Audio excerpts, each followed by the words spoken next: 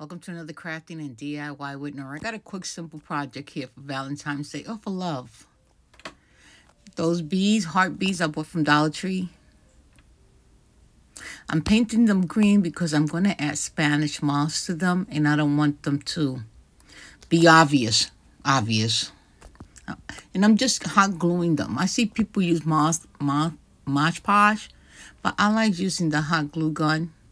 I never had an issue. And after I did that, I spray a little hairspray over it so it could stay intact. There you go, all painted. There you go. Spanish moss. Freak. Spanish moss. Paint sticks.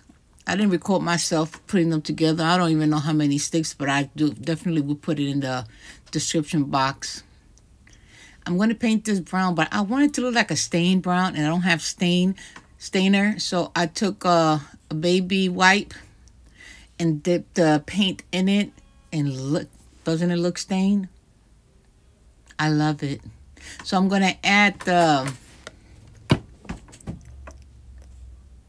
and I really did love, I love the way the wood looks. So I just glued that on.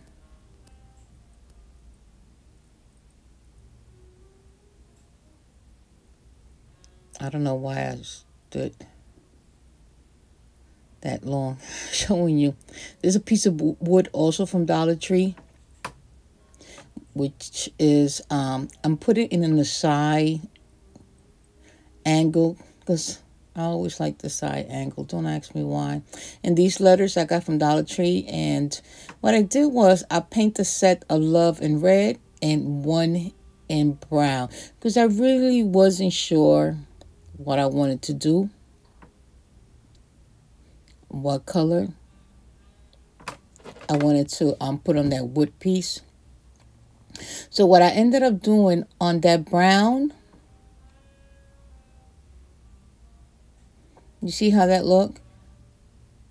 I wasn't feeling that look. So what I did was I painted it red.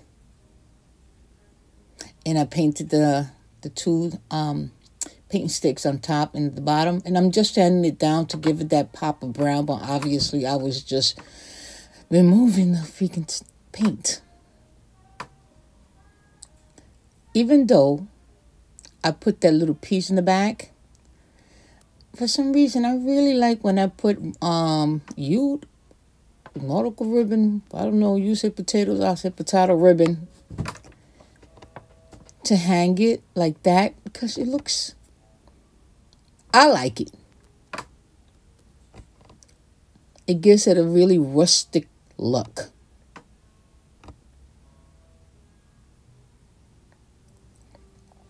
You see?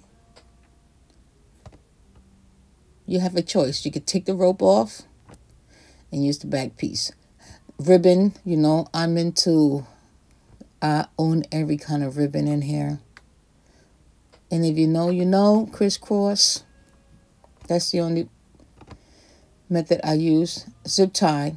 But I ended up pausing.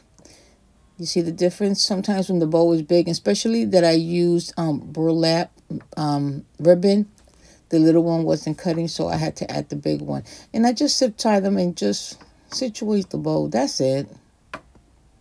People ask me, my bows are so beautiful. Say, beautiful. I say, if y'all need know, I can't make a damn bow, but thank you.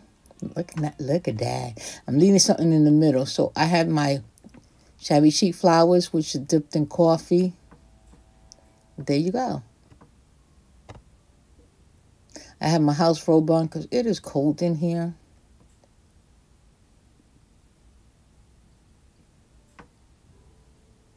There you go. Look at that. This is so stinking cute. And if you're watching my channel and my video for the first time, make sure to subscribe.